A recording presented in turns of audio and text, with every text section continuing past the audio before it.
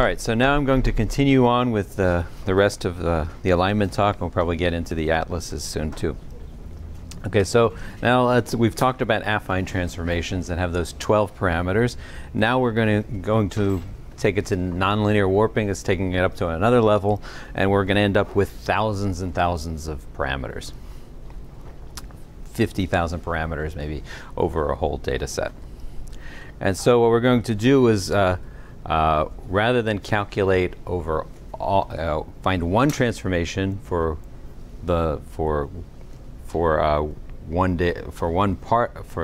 whole data set, we will find transformations for parts of the data set.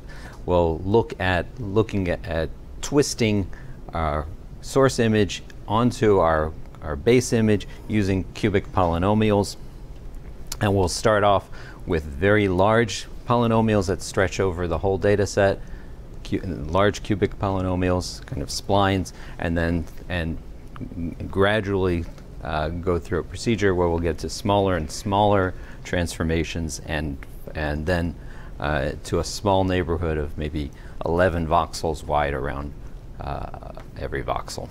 So, and the result of a nonlinear transformation of all this twisting is a series of deformations. So that's, in the end, that's what we get. We get a delta x, a delta y, and a delta z for every voxel in our data set. So how do we move our source image to our destination? We'll move it by delta x, delta y, and delta z. A very complicated procedure to give us a fairly simple result. And we use this program called 3D Warp to do that. This will calculate the alignment. We will apply the alignment transformation. So 3D Warp will do this for a particular data set. If we want to apply the same transformation to other data sets, we'll use 3D Warp apply. And then we have other tools for dealing with concatenating and calculations of those transformations. And then alignment tools that will use 3D Warp. So auto warp we'll call 3D Warp, and afniproc.py can also call 3D Warp. We'll also talk here in a moment about blip up, blip down correction. This also uses 3D Warp. We'll see that here. Okay, so blip up, blip down correction. This is a special acquisition procedure where you acquire your slices in one direction, maybe anterior to posterior within a slice, and then do another set of acquisitions where you do posterior to anterior in the opposite direction. And so what you'll see, depending on your scanner and the subject, you'll have some distortions. So here we're losing parts in the anterior, and then if we flip the direction, we get some of those parts back. It goes a little bit more that way and a little bit less on the posterior side. And so we have a blip up and we have a blip down, and we say that the correct distortion is somewhere in between. We'll pick the halfway in between distortion non-linearly. So we'll align the blip up to the blip down and take the halfway transformation. This is different from the field map correction, right? This is different from a field map correction. That's correct. Yes. So field map correction is done differently. Generally, field map corrections are done over a much smoother field, and what it does has the same goal as this. It's done completely differently. So we did a comparison of field map correction versus this versus top up, which is FSL's version of this. And for our data at NIH, this worked better. So here's the result, the corrected data set, this one that goes to this in-between of the blip up and blip down. This was on our 7T scanner. So it depends on your data whether you need it and how well it works. So that blip up, blip down correction is now included in afniproc 2, so you don't actually have to call our script, which makes it a little bit harder to integrate it into your linear models. afniproc will do this for you. And yesterday I went on a little rant about the left-right. This is what I was talking about. This is how you can check it. This is edge displays. So one of our users, Brad Buxbaum, he found this problem in the FCON 1000 data set, and we've automated this now into aligning PI and NAT, so you can check for flipping with just the check flip option. If the data is flipped, it will give you a warning. The flipped data aligns better than the original data. That's not good if that's the case. As I said yesterday, we don't know what's left and we don't know what's right. We just know that the two don't match each other. So you would have to figure that out either with a vitamin E capsule, or there's a lesion on a certain side, or the subject has tilted their head a certain way. You know that you've given them instructions for that kind of thing. It might be worth noting that it's been common in the open the data sets that the anatomical data set is correct, but the EPI data set is more often incorrect and missing information. Okay. So most often you can find the anatomical be correct, but you have to know something about the processing of it. Generally, people will bring it through different pipelines. So there was a format called Analyze that was popular for many, many years. It's the precursor for the Nifty data sets. It has no orientation information in the header. So if they use the Analyze format, you kind of trust that they've done a whole series of things that could be right, but they will lose that header information. And so even if they produce a Nifty data set at the end, it may not be right. And Nifty data sets could be missing header information. They could have incorrect header information. DICOM can be wrong. There's all kinds of things that can go wrong that can cause left-right flipping. And there are tools like this to check for it. We also have a script for doing DWI motion correction. I won't talk too much about it, but using Align EPI and NAT or 3D Alineate and these kinds of tools that we've talked about, you can create different kinds of scripts that will do correction for you. This is an iterative procedure that will synthesize a new DWI data set based on the motion corrected data set and from the tensor, and it does this multiple times and then aligns itself to itself, basically. Anyway, I'm going to switch to a somewhat different topic, but related, the idea of atlases. So inside atlases, I like to start out with some definitions because everybody uses the word atlas in a different way, and so I'm going to use it in a specific way because it causes less confusion for me, and hopefully for you. Okay, so first, let's start off with the idea of a template. This will be some sort of reference data set that we're going to line everything to. It's going to define our space, which is the next definition. So an example of a template is the TTN27 data set. We have other kinds I'll show you in a moment. So the N27 data set, this was the Colin, also known as the Colin brain, someone who had his brain scanned 27 times in a row. They were all aligned to each other and averaged, and so it's a very good, high-quality brain, and it's probably been the most studied brain ever.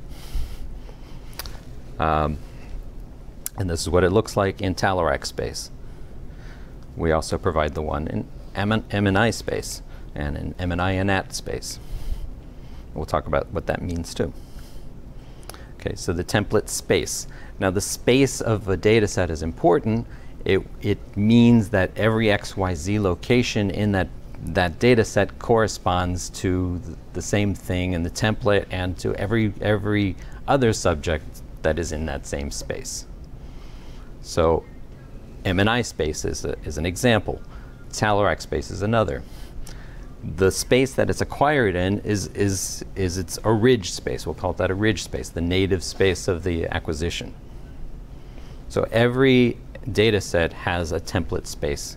If you do 3D info-space, you'll see it.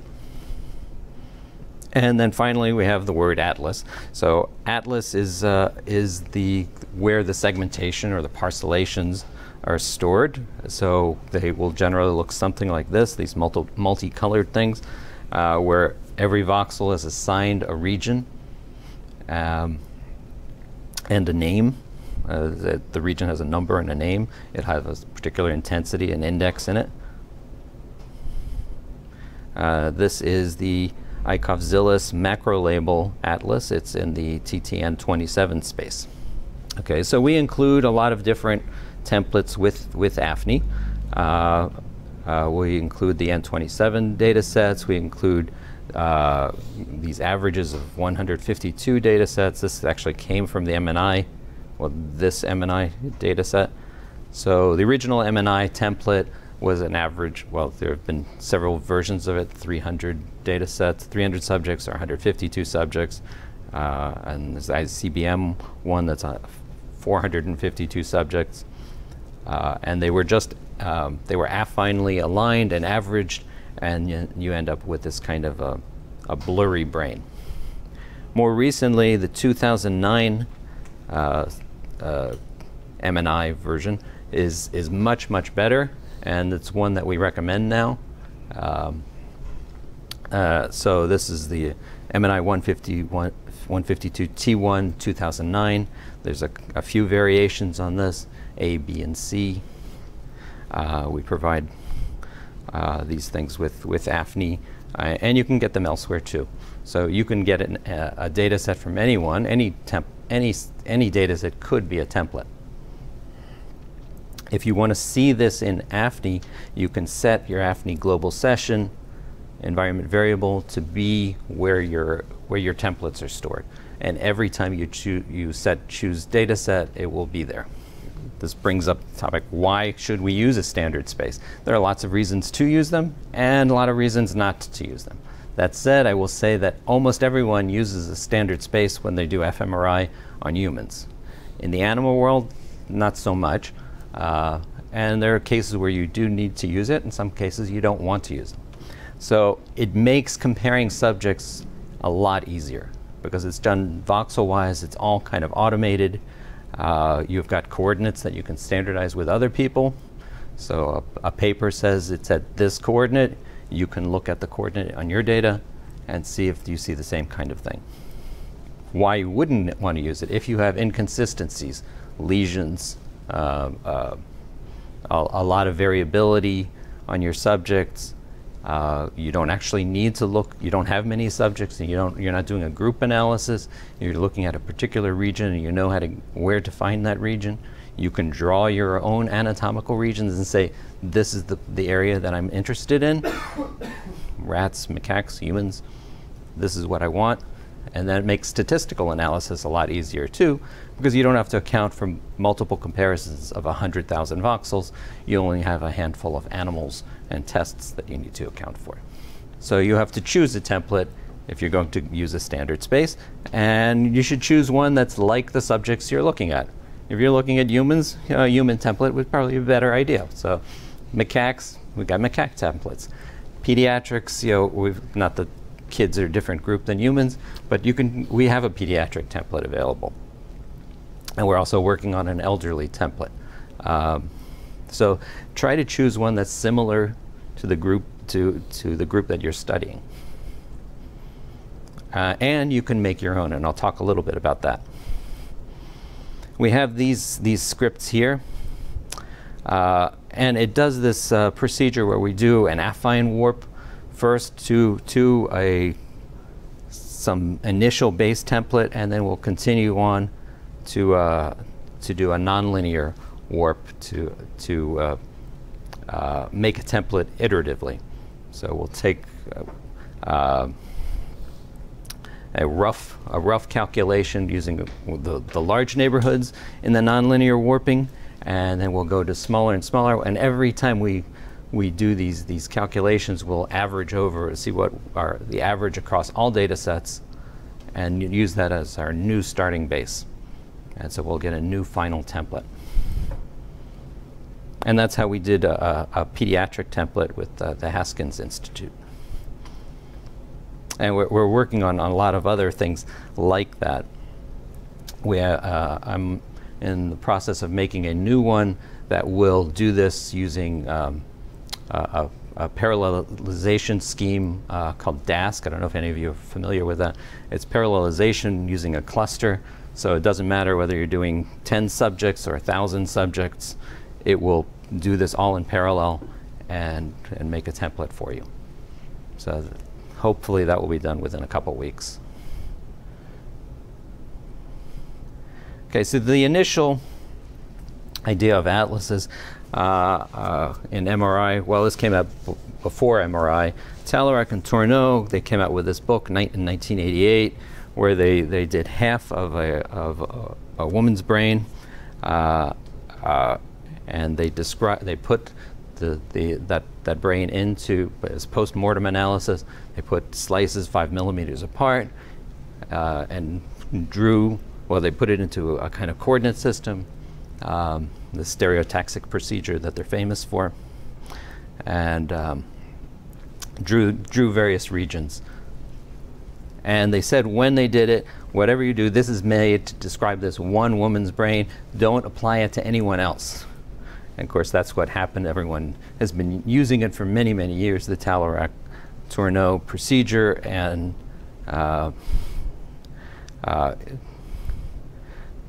we have it built into AFNI, this procedure of dividing up the brain into different coordinates, and you define your AC coordinates in the superior edge and the posterior edge, and the PC coordinate, and then the mid-sagittal points, and the most inferior and the most superior points, and the whole box that the brain is in.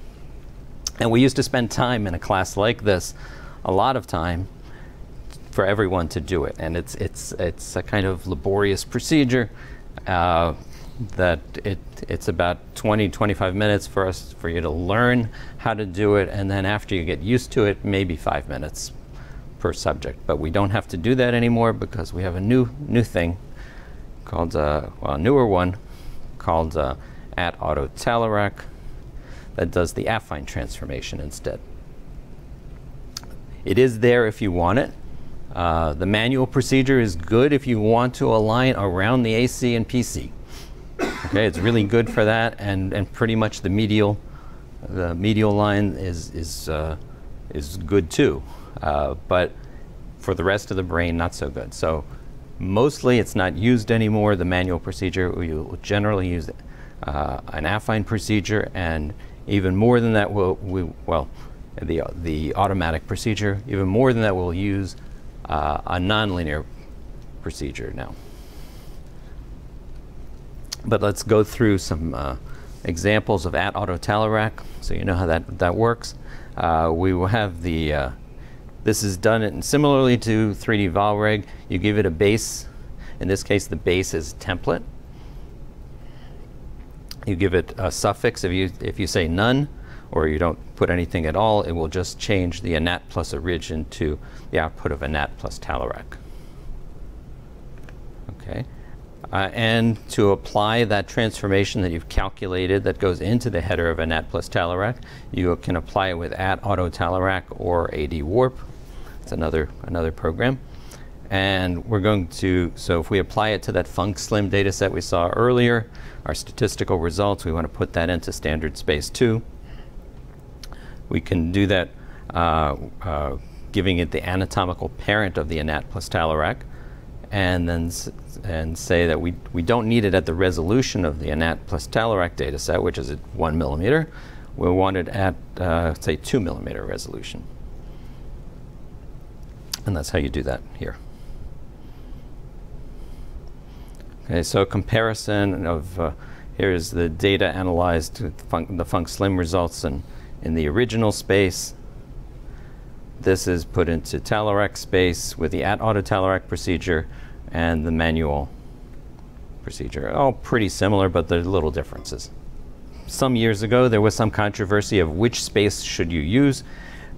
You could choose Talairach space, you could choose MNI space, and yet there's a third space called MNI anat.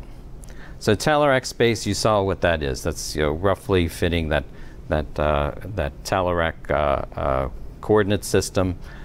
We have the TTN27, which makes a fine base in Talairac space.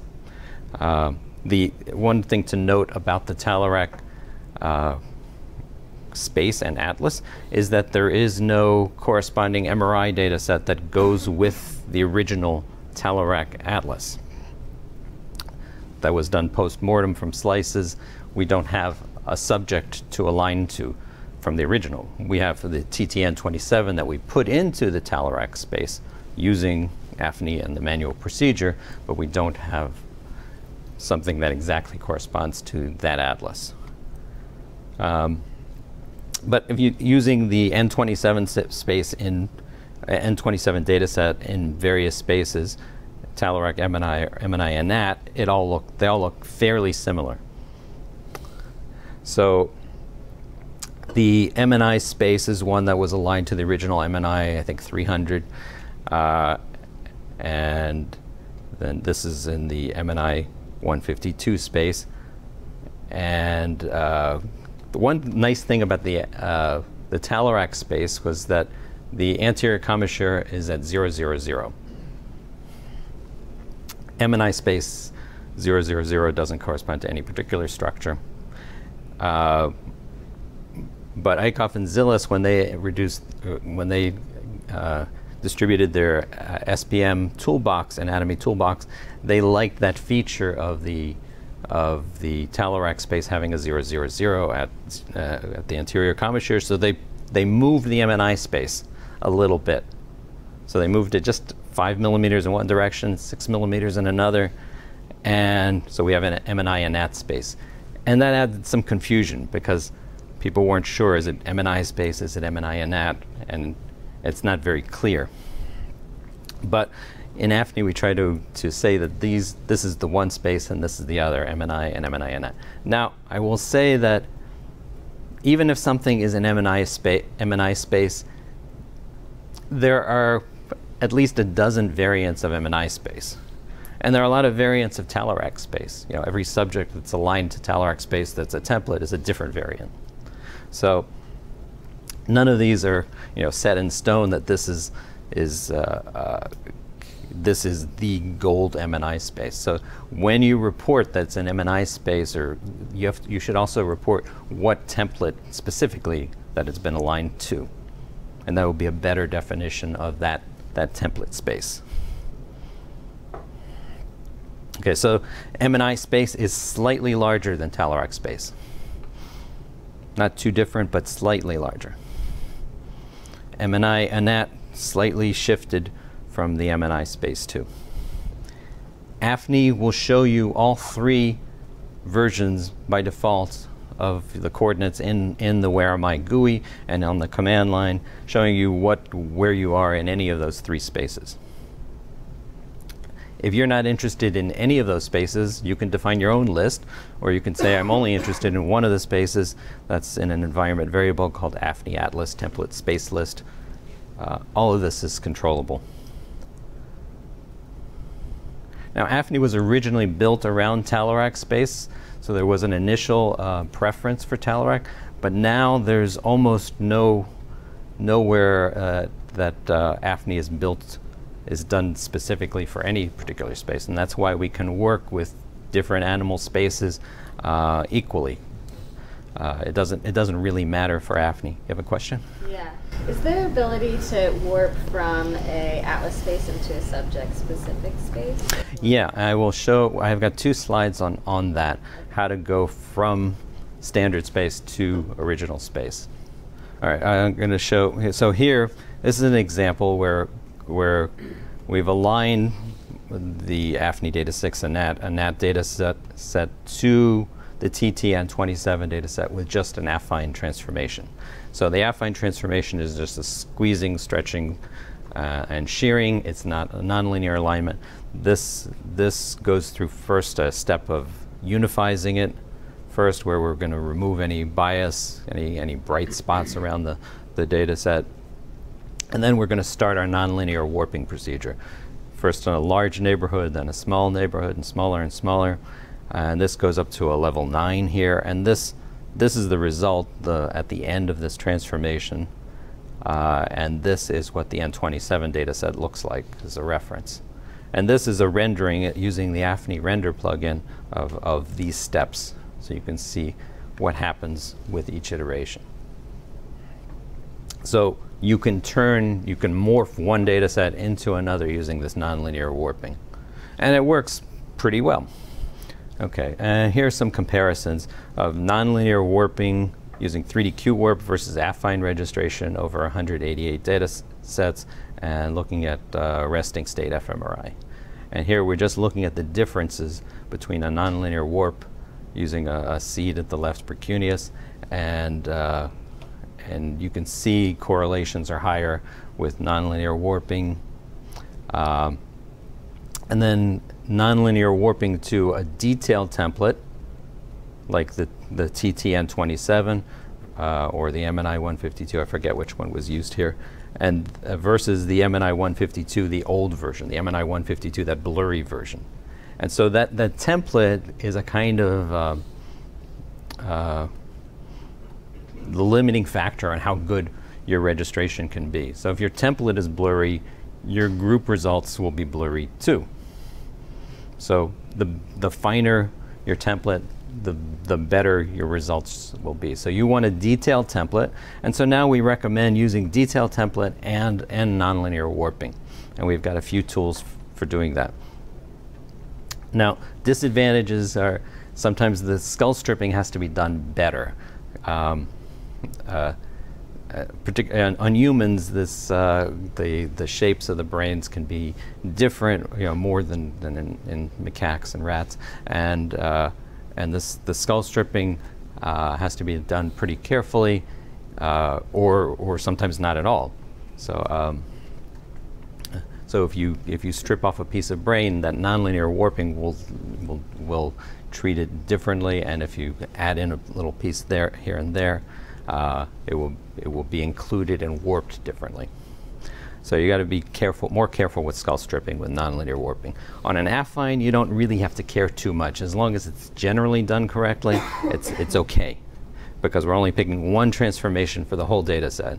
If a piece is gone in that, we can still apply it to the whole data set before warp.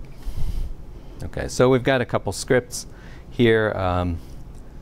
So the autowarp.py is our script that it calls at AutoTalerac for us to do the affine transformation, and then it calls 3D-QWarp to do the nonlinear transformation. And this is an example. Same syntax as before, but it's doing a lot more stuff. Now, nonlinear warping takes a lot longer than what we were doing before. So rather than a few minutes, it'll be hours for this. So we don't do this in the class because we'll spend the whole day waiting for it. And we have an even newer script called @SSWarper. The syntax here is super simple. You give it input, and you give it what to call the output, and it gives you an edged display to show you how well your image. This is the image. Let's see if I can show you. So this is one of the JPEG images that it shows you. This is the T1 data set we saw in the class for the AFNI data 6, a NAT directory aligned to the TTN27 with the edges of the TTN27 shown. So it's not perfect, but it does a pretty good job. So, and this one combines skull stripping with it. So we've got skull stripping, the affine transformation. It's even slower. It's doing a lot of fancy calculations. To do this, it does this in an iterative way.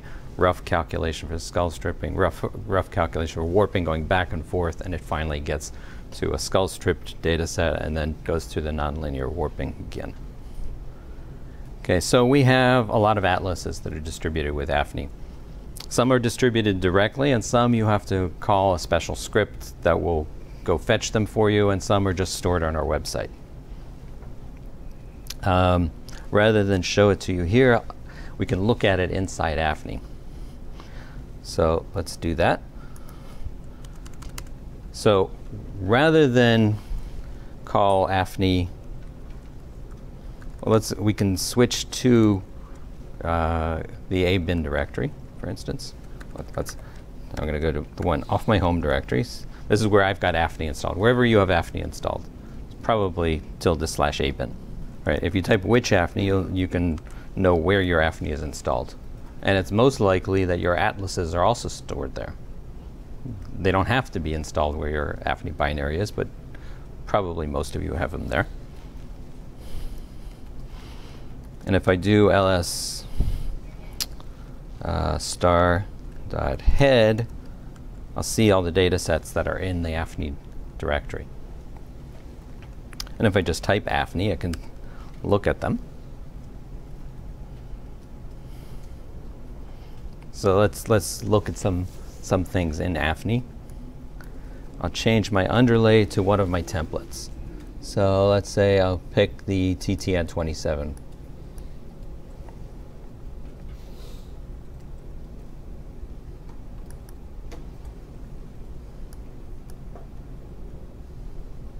All right.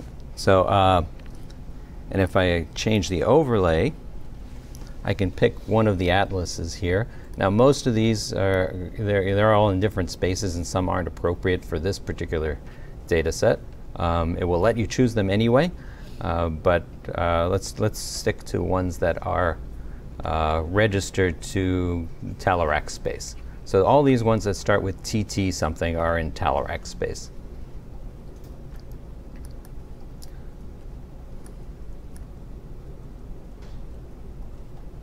That's an older version. I'd pick the NPM 18 down here.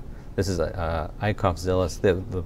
The one before was, I think, 1.4. This is 1.8 of the ICOFZilla anatomy toolbox. So this is the maximum probability map.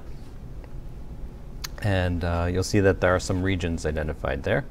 So this is one of the atlases. This particular one was made from 10 post-mortem data sets that were then aligned to the MNI space. Sorry, one more time. So the underlay is NPM 18 and the overlay was? And this one, in the underlay, I'm using TTN27. You can look at the top caption here to see what's what. So TTN27 is my underlay, and I've made my overlay the TTCAEZ MP18 plus Talarak.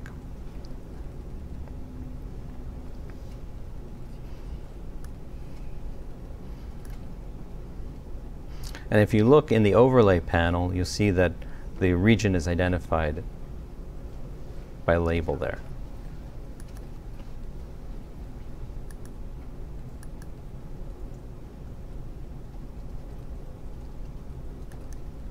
I can also show the label. See if I can get to it. Let's see. Show the label here by right-clicking on the grayscale bar, and then pick something like up or left for label. So I'll make it larger for you to see. Okay, so I can see the label here. Okay. So atlases can be shown like that.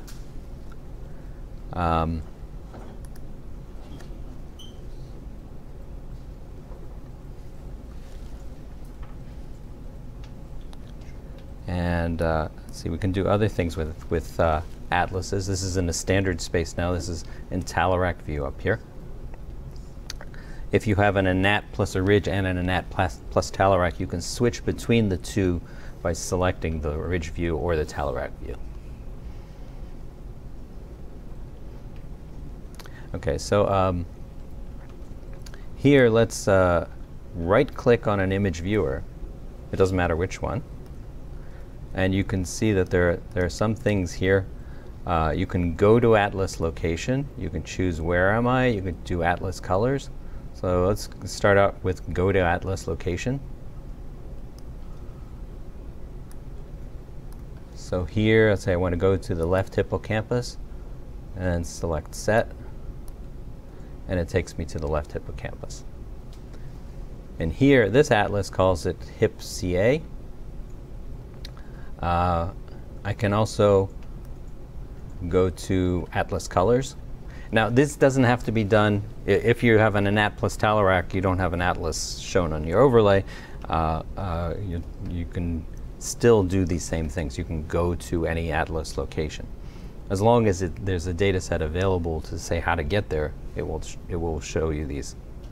So you can select atlas colors.